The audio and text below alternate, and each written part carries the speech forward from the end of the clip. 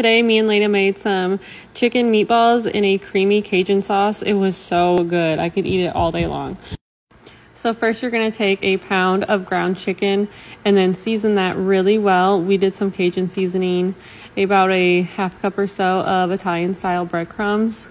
We did an Italian herb garlic kind of mixture, and then we did some smoked paprika at the end. Oh, and then some garlic too.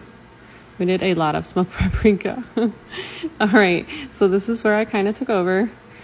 We're gonna roll these into little balls now, just like this. And it is really sticky, but you're gonna put that down on your skillet, a nice hot skillet with a little oil on there, and you're gonna brown those right now, just like that.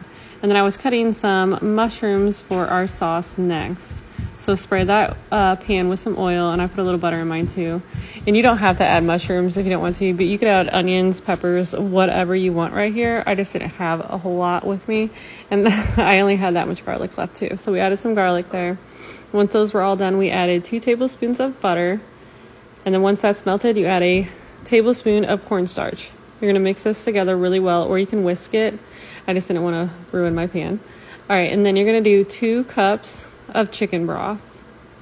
Stir this together really well, and then 1.5 cups of heavy whipping cream. I did turn the heat down now to about like a medium low. So stir this together really, really well, and now you're gonna season the sauce. We did more Cajun seasoning, and then some smoked paprika, and some Worcestershire sauce too. I did about, I would say, 1 to 2 tablespoons.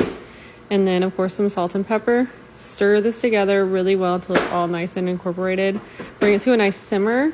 And then we did 1.5 cups of shredded Parmesan cheese. Mix this together really well, and when all that's nice and melted in there, you're gonna add those meatballs back in. You're gonna cook this for about 15 to 20 minutes until those meatballs are nice and fully cooked. And then you're gonna add another cup of Parmesan cheese when it's all done. Mix this together until it's all nice and melted. It'll be a little thicker now. And then we topped ours over some brown rice. I really wanted some white rice, but we didn't have any. But you could top it over mashed potatoes, cauliflower rice, like whatever you want.